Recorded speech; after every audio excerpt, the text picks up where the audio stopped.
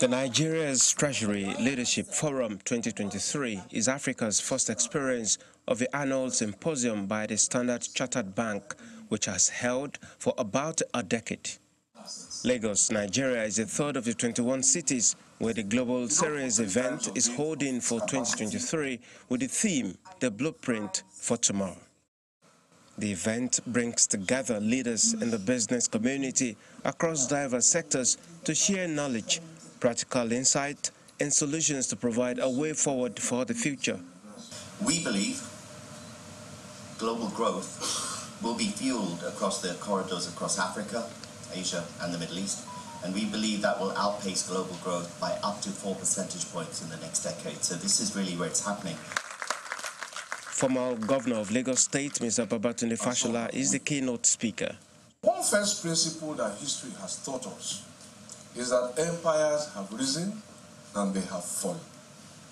And this will never stop, as we are perhaps now living witnesses. And this is something that businesses require to thrive.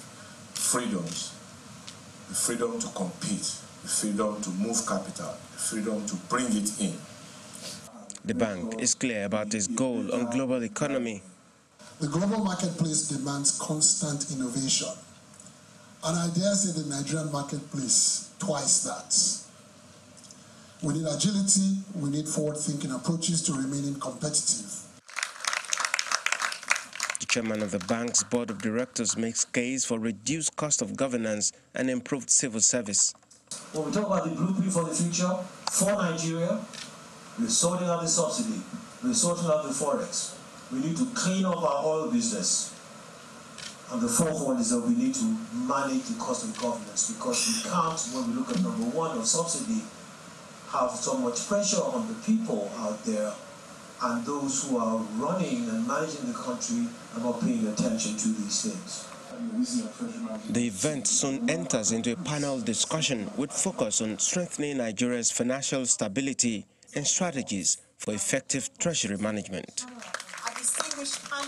While the company seeks stronger partnership, it promises to make this framework a regular exercise.